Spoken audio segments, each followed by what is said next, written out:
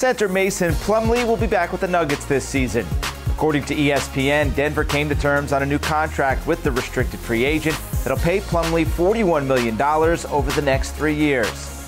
Now, Plumlee is entering his 5th season in the league and was acquired by the Nuggets in February after a trade with the Trail Blazers. He averaged just over 10 points and 7 rebounds per game last season, over 81 games in Denver and Portland.